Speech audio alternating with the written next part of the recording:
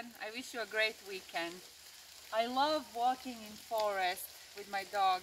The trees seem to absorb all your negative energy and turn it into a positive one. And Anu is always free and relaxed in the forest.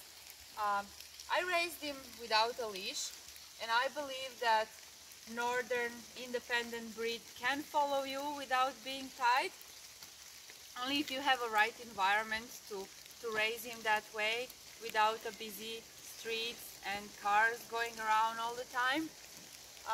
While I'm walking like this in the forest, my mind wanders across the Atlantic to an east coast of the Hudson Bay in Canada, where every year in March there is a sled dog race called Ivakkak. This race is following east coast of the Hudson Bay, heading from south to north.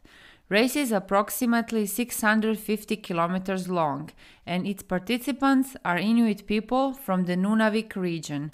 The exact route and the adventure, that changes every year.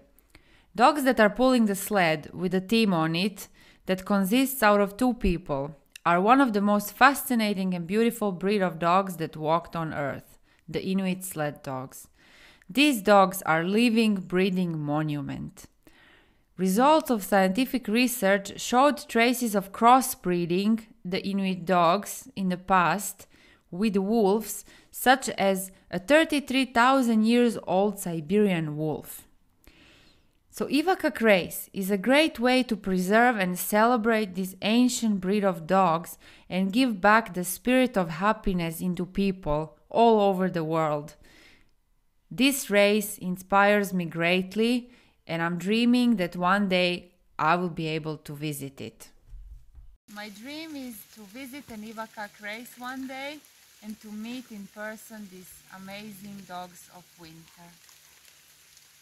Thank you so much. I hope you liked the video, and one more time, have a great weekend. Bye.